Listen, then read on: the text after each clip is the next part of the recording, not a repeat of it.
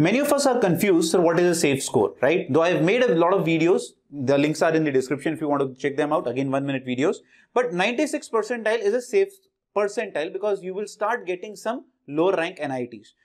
115 to 120 marks are required to get 96 percentile, which will be almost like 40 to 45,000 rank this particular year. 115 अगर paper tough आया, 120 अगर paper आसान आया, 97 जैसे आप ऊपर उठेंगे हल्का ना 117 to 135, 98 is 136 to 154, 99 percentile if you want 175 to 190 depending on easy or the difficulty of the paper. So मान के चलिए मीडियन ले लीजिए, 99 है, 180 लाना ही लाना है. तो अब जो भी आप मॉक टेस्ट दे रहे हैं अपने आप को देखिए कि आप इन रैंक्स में कहां फिगर आउट करते हैं और सेफ स्कोर पे मत सेटल हुई है, सेफ स्कोर से ऊपर बढ़िए, सेफ स्कोर में 5 या 10 मार्क्स ऐड करिए, वो अभी भी करे जा सकते हैं with only one thing that is positive mindset and attitude.